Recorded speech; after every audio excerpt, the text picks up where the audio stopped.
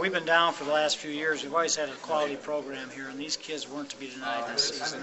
They came out right from the bell and answered every challenge we had all season long. What I'm most proud of is that it was a total team effort the entire season. We rotate a lot of kids. Everybody played tonight in this basketball game. It was a championship game, so it was truly a victory earned by all the team. I told the kids after the game, I said, it looked like their tongues were hanging a little bit. They couldn't catch us in transition. We got a lot of easy baskets.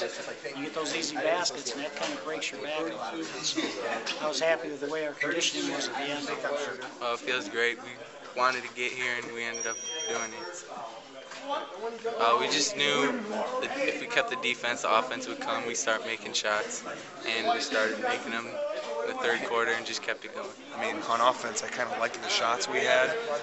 We had a couple threes for Drew, 2 touches right in the middle of the paint for our post, and we go 0 for 4, 0 for 5 in that series. And that's not, we're not going to shoot 100%. That's okay.